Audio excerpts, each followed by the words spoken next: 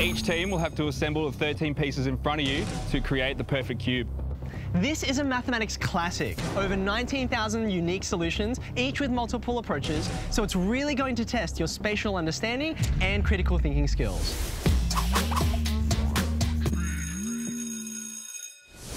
This final challenge would push your spatial reasoning to its limits. You'll need to consider all the geometric permutations of rotation and translation to optimize your solution. Let me introduce you to one of my favorite kinds of shapes, and I'd love you to draw this with me. This is a pentomino. You've heard of dominoes before, right? Dominoes, 2 squares joined together. A pentomino has 5 squares joined together. You can count them there, 1, 2, 3, 4, 5, okay? Now, it doesn't take too much imagination to realize this is not the only way to combine 5 squares together into a single shape to make another pentomino. There are many different types, right?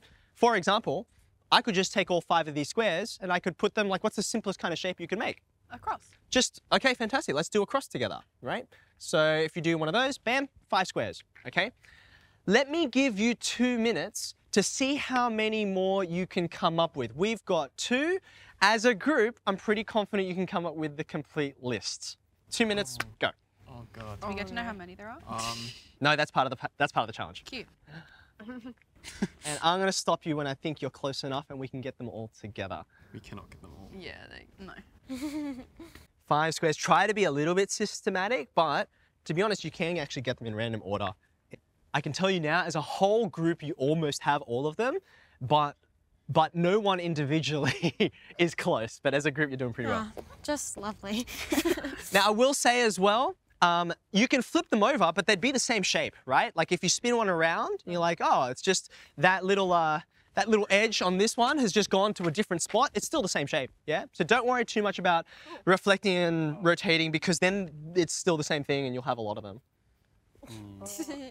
Okay, I'm gonna hit pause on you there. I reckon we can get these together. All right, so we've got this one and we've got this one. Someone describe to me a shape that you got. Long stick. The long stick, very technical term. Okay, so we can just line up all 5. 1, 2, 3, 4. Okay, give me another one. A 4 stick with one on the end. A 4 stick with one on the end, so 4. And then one down. And then one down, okay, L. so Like an L. kind of an L shape, all right, good. So we've got something like that, all right. Where else can we go? A T. A T, okay, so I guess if we put 3 there, and then, how's that? Okay. T with long top. T with a long, Move the what? bottom bit. Like and move it to the lowercase other t. one. Over to here, sort of thing. Yeah. Okay, all right, That's so, not a T. Cross. yeah, I see where you're Not a going. T. It is.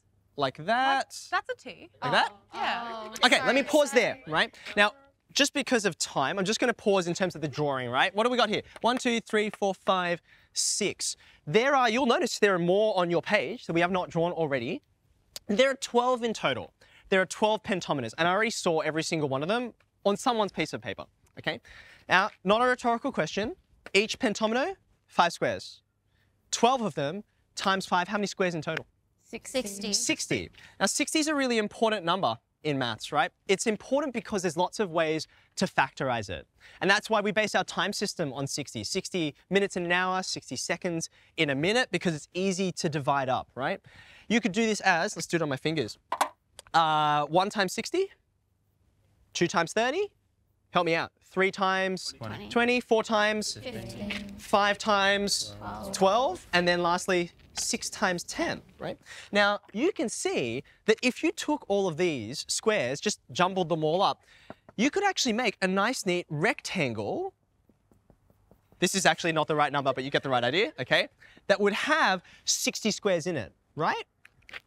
Do you think it's possible to take the 12 pentominoes that you've all drawn and arrange them nicely into a rectangle with no like holes in the middle, no bits sticking out? Yes. Yes. Yeah. Yes, it's possible. In fact, it's possible in hundreds and thousands of different ways. This is in 2 dimensions. What you're going to be doing is in 3. Of course. Because, of course, this is the you love ultimate us. classroom, Yeah, after all, Gemma. So let me say one more time. This final challenge will push your spatial reasoning to its limits. You'll need to consider all the geometric permutations of rotation and translation to optimize your solution. Good luck, teams. I'm really eager to see how you go. Looks like blue team, you can see it's like, oh, there's almost a cube there, Yeah. right? We started succeeding. It looks like we're like Cube, yeah. gonna get a cube and then one piece just sticks out and we have to like, Start again. yeah.